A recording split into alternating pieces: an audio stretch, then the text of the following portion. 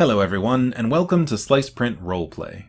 You might have noticed we're set up a little differently than usual, and that's because I'm going to be doing an awesome collaboration video with Sebastian from Meshmixer. Now, what we're going to be doing is I'm going to take the digital approach to kitbashing using Meshmixer, and he's going to take a couple of pieces from failed prints he's had and put them together to make something totally new and different. Now, I could gush for hours about all the cool stuff that Sebastian does over on Meshmixer, but I'm going to let him explain it.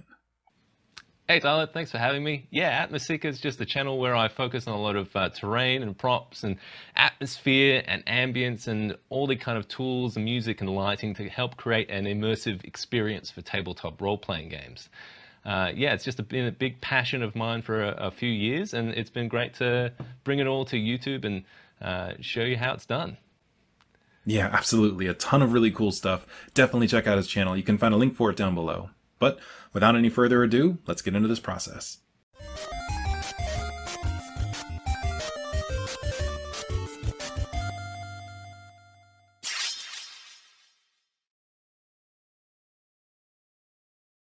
Alright, so the models I ended up using were the Grave Giant from Rocket Pig Games and the Demon Scavengers from Beastarium Miniatures. You can find links for all of these awesome models in the description down below. So I started off by just looking over these models and coming up with an idea for what I wanted to do. And spoiler alert, what I end up doing isn't technically kitbashing, so I sort of cheated just a little bit, but don't think about that because reasons. So the giant has this clump of earth on his back, and I think it looks like a muffin, so that's what I'm going to call it. So he's got this muffin on his back, and I was thinking, wouldn't it be cool if we could use that space to hide creatures in? So, your players are fighting this creature, they get it down to, quarter health, they think that they're going to win, they think that they're going to take this thing out, and then all of a sudden the top of the muffin pops off and these creatures come crawling out. So that's kind of how I went with this one. You can see that I'm using the plane cut tool here to cut the top of the muffin off. Once I kind of fiddle around with the size and the scale a little bit and the angle to make sure that I'm getting a good clean cut and not going to leave any artifacts or anything behind. So I go to remesh full and keep both to make sure that I'm keeping the top and the bottom half of this muffin after I cut it. And then from there I'm going to go to separate shells to pull those shells apart. So now you can see that we have a top and a bottom that are separate. We can move them separately. And now from here, this is where it sort of gets a little bit more tricky. What I like to do to create a hollow inside of a model is I like to do what's called a Boolean difference. And what that means is I'm going to take one model and subtract its mass from another model. So you can see here I'm going to bring in a sphere, and then I'm going to play around with it to get the right dimensions. So the trick is you want to make sure that you're getting it big enough that you're going to create the space that you want, but you're not making it so big that it's going to actually poke out of the edges of the model and cause some kind of artifacts or potentially just ruin the model, or at least its integrity. So it takes a little bit of finicky sort of playing with it, moving it around and making small adjustments, which is what I'm doing here.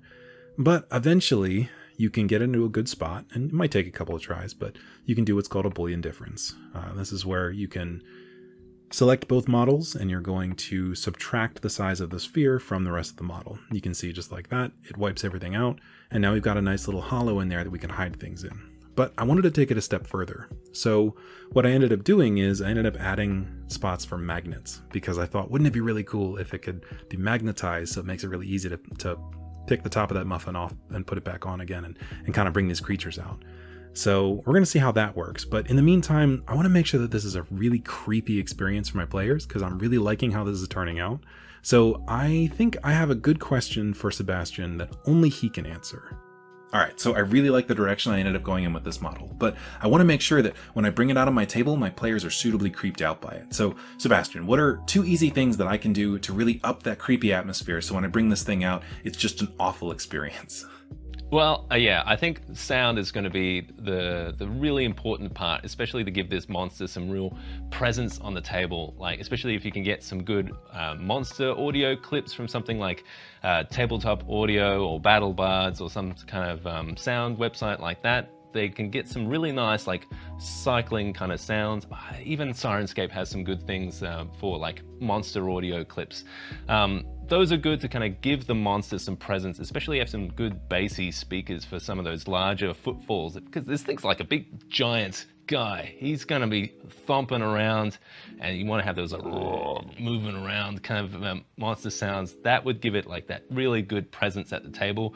Partner that with some good like RGB lighting, like you bring the lights down a little bit and you have just some nice colored lighting. If it's like an undead kind of thing, maybe something tinted to something green and purple, some complementary colors, a little bit of candlelight around. Ooh, really creepy. Especially if you bring in the right music, something really nice and dramatic. Like the partnership of like sound and lighting would really up the atmosphere in a situation like that. Awesome. I will definitely look into that. Like I said, I want to make sure it's as just creepy as possible. Alright, so my models are all cut up and ready for printing, but I wanted to say a huge thank you to Sebastian. This has been a ton of fun, and I really enjoyed working on this project together. Thanks so much for having me. It was an amazing experience to really kind of, especially with those 3D scraps that I've had, to create something new and creative from it all. So it's amazing how it's all come together, and fantastic to see what you're doing on your channel. Can't wait to see more.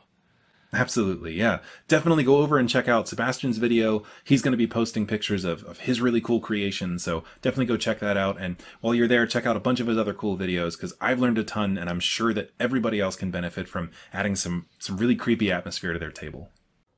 Alright, here's the final reveal. I think this thing turned out great, but I'd love to hear what you think.